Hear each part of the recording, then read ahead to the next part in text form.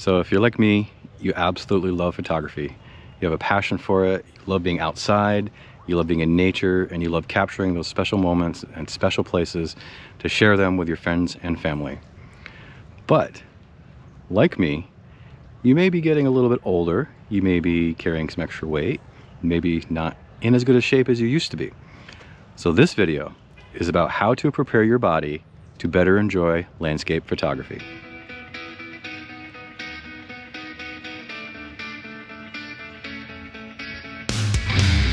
First and foremost, I'm not a doctor. I do not play one on TV. So my best advice, first thing, is go see a primary care physician and get a full physical. Top to bottom, all the tests. Find out if you have to deal with hypertension, your blood sugar levels, circulation. You're gonna be outside all the time. So you wanna look at your skin. Just go in, take care of everything, get some baseline data so that you know if there's anything that needs immediate attention, or with your, talking with your doctor, you can find out a way to change some habits and improve your health moving forward.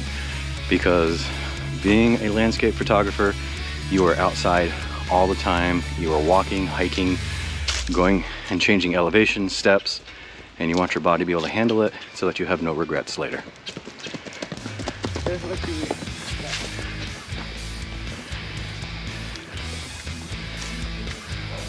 I was hoping I had something smart to say when they ran by, but I don't.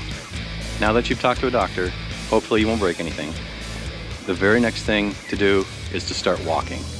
See how your body responds. Pay attention. Are there any dull pains, any sharp pains? Take it easy, go slow at first. Walk a block, 3 blocks, 5 blocks. Just keep increasing over time and you'll get there. You'll get better and you'll be able to handle carrying a pack on your back for hours at a time, for miles, before you know it. So start walking and listen to your body.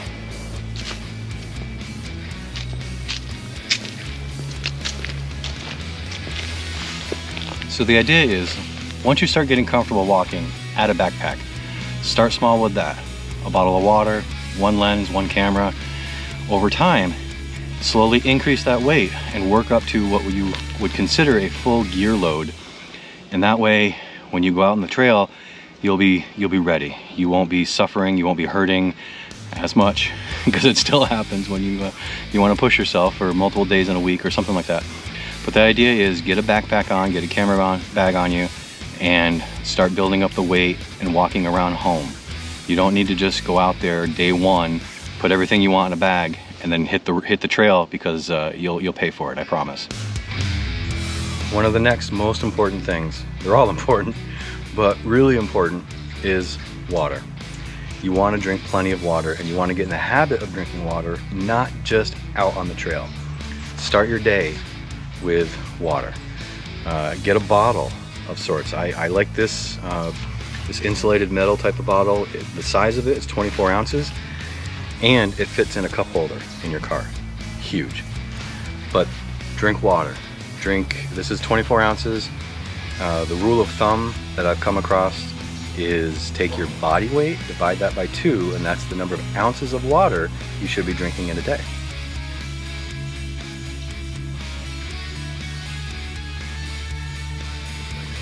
You also want to be aware of your caffeine intake throughout the day.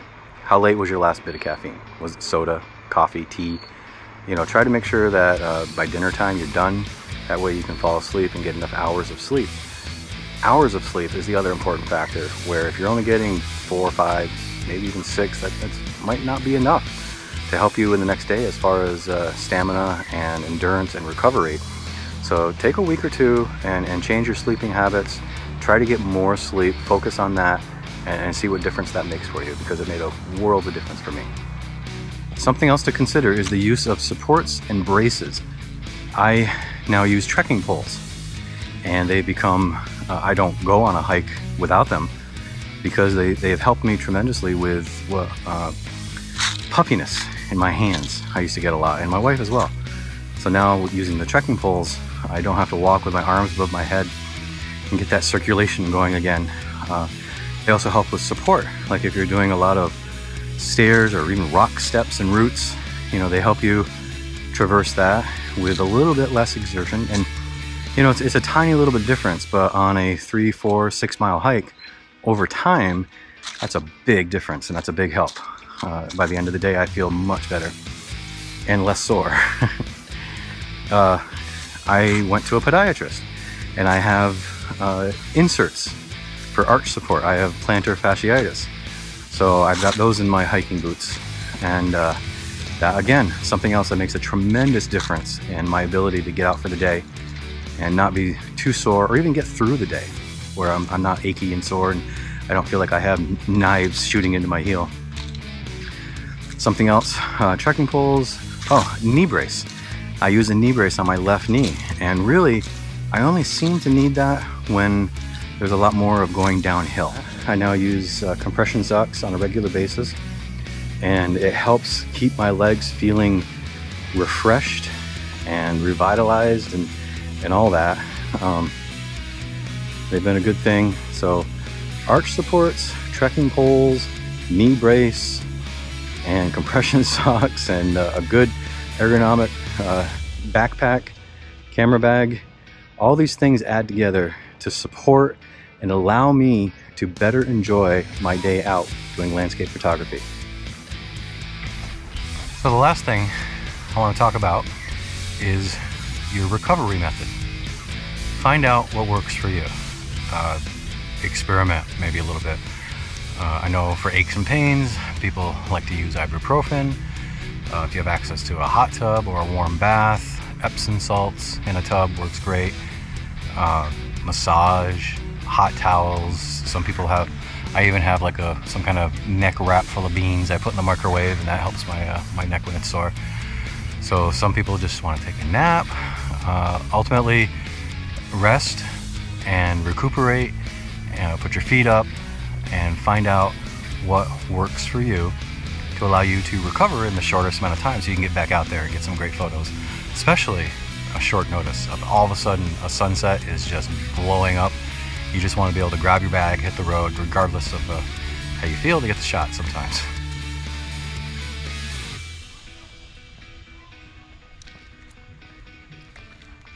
These are all things that helped me. There are tactics and things that I did to prepare myself, and I hope they are helpful to you as well. They were very helpful for me.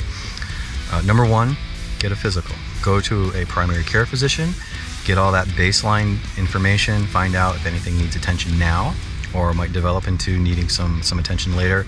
But you need to start so that you have the information moving forward and can better steer your path toward being more active.